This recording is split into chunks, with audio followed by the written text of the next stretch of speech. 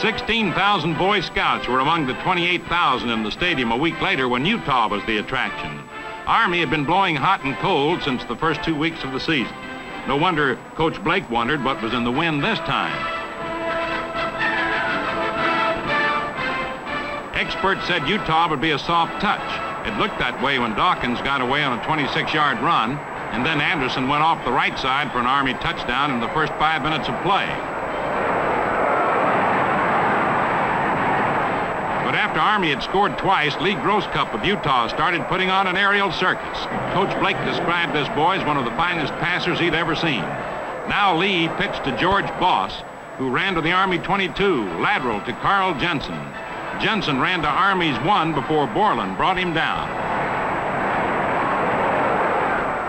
Grosscup sneaked over and Utah had a touchdown.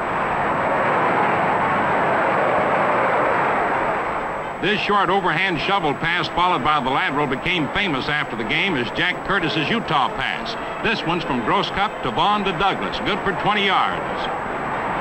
When Douglas cracked over right tackle for the touchdown, Utah led Army 14-13. It was nip and tuck all afternoon before Army won out 39-33. This 23-yard pass from Borland to Dawkins was the play that finally made it safe.